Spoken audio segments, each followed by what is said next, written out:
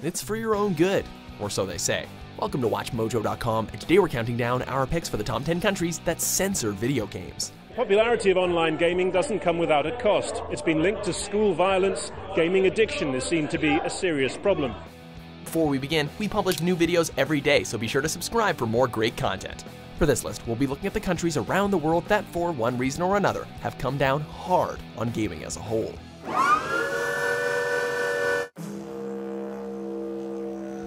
Number 10. New Zealand. The OFLC explains their reasons for not banning the game. They felt that it doesn't promote an ideology or worldview that might encourage the violent behaviours found in the game. Despite the remoteness of the region, you can be sure there's still a thriving community of Kiwis who love to play video games. And while regulations on said games haven't been nearly as strict as some of the other countries, you know, the one with the awfully similar accent, New Zealanders have still had to deal with Christian-influenced groups like First Family New Zealand trying to put a stop to violent titles being published. Granted, it worked for the likes of the Manhunt series, but on the bright side, at least Grand Theft Auto 4 made it through. I'm the one who survived. Number 9. South Korea. Many online games in South Korea require registration with an ID number. Already the government has prevented young people from playing overnight. So, how do we put this delicately? The gaming culture in this country is kind of intense. On the one hand, millions of adolescents have been reported to spend so much time playing that they culturally neglect their general standards of living, so much so that fear of gaming addiction prompted the government to issue what's been labeled the Cinderella Law, preventing minors from playing games online during the early hours of the morning. In contrast, though, there's a huge emphasis on the professional gaming scene, to the point where its players are treated like celebrities, while noted to practice so much that they can sustain injuries. While that's apparently brushed aside, 2011's Mortal Kombat wasn't so lucky. Womp womp. Liu Kang wins. Flawless victory. Number 8. China. You'll find plenty of shops openly selling gaming consoles, even though they've been banned here in China for more than a decade. Two sides of the same coin. While it now possesses the highest grossing video game market in the world, there was a time back in 2000 when foreign consoles were outright banned for fear of corrupting children. 15 years later, plus an obscene amount of revenue, seems to have changed their tune just a bit. Of course, the price remains that every video game must be subjected to the same censorship rules as all other media in China, including any content that seems to promote the violation of basic principles, threatening national sovereignty, and general disruption of social order. As such, don't expect to see any locals playing Battlefield 4 anytime soon. I guess they didn't appreciate the Siege of Shanghai level.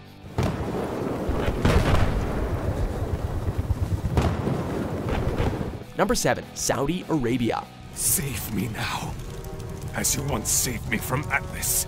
A less informed individual might lean towards the thought that because of religious reasons, video games have been outright banned here. While it is true that due to excessive nudity and violence, and in one case the inclusion of the word God in the title, games such as Grand Theft Auto, Heavy Rain, and God of War were outright banned.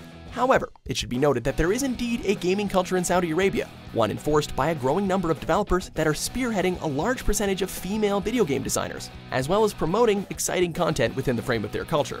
The more you know. So far, the biggest challenge I would have to say is the fact that there are no big games out there, so we don't really have a local role model that we can follow. Number 6. United Arab Emirates. Extreme Simulation is the most advanced virtual simulation center in Dubai. The potential for growth in the UAE's gaming industry has become monumental in recent years, but alas, despite its immense successes, there's still a lot of censorship to navigate, with a huge selection of games shipped to the UAE having to jump through all kinds of hoops. While it should be noted that recent digital versions of said games seem to be gaining traction, the likes of series such as Dead Island, Max Payne, and Blaze Blue were banned due to the inclusion of scantily clad ladies as well as excessive violence. Heck, Spec Ops: The Line was given the chop just for featuring a sandstorm-ravaged Dubai. I guess that's understandable. We tried to save you. Deep down, you knew we all had to die. Number 5. Brazil. It's a billion-dollar industry that's been attracting more and more customers of all ages. The gaming industry in Brazil is kinda weird. Not made available until the 1990s, the country's ludicrously high import tariffs and taxes, as well as a lack of domestic manufacturers, meant that many foreign developers avoided exporting their products to the country. While things have certainly gotten better in recent years, the purchase of consoles and video games as a whole remains excessively expensive, not helped by the bizarre banning of titles like EverQuest due to its more mature moments, and even Grand Theft Auto episodes from Liberty City because it used the work of a Brazilian composer without permission. It's no wonder that Nintendo decided to bail on the whole country. Nintendo has officially closed its operations for distribution in Brazil. Number 4, Germany.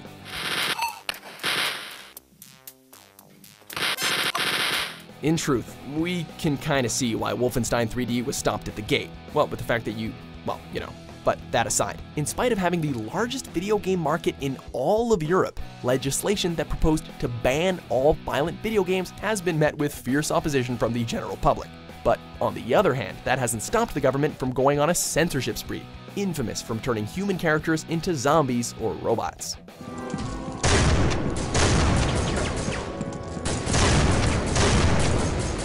Number 3, Australia.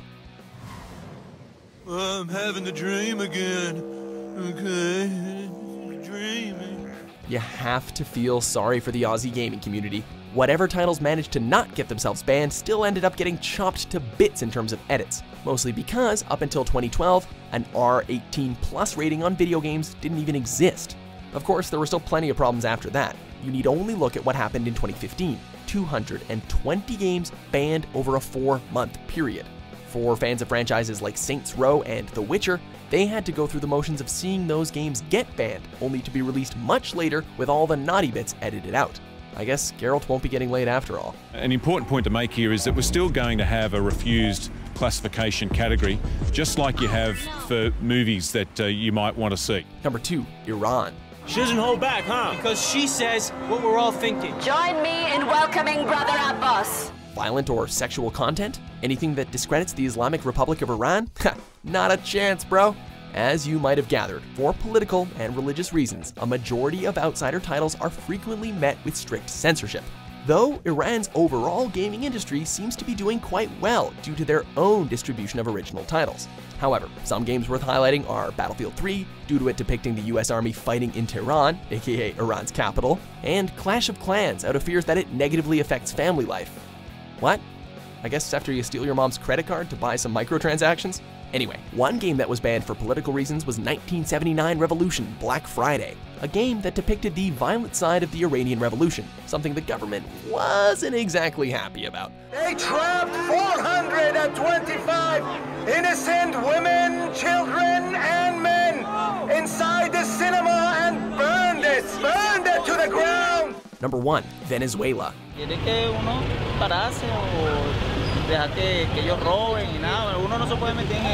Pushed forward by the likes of their former president Hugo Chavez and put into motion by the government come 2010, any video game with even a sniff of violence soon found itself banned or destroyed. As you can imagine, the ban was not met well, with major companies like Sony openly opposing it, especially given the seemingly brash and unclear nature of the ban. This is really no laughing matter, because if you're caught with a violent title that they've banned, you could face some serious jail time. Recession and fear have completely altered the normal rhythm of this city. Do you agree with our picks? Check out these other great clips from WatchMojo and subscribe for new videos every day.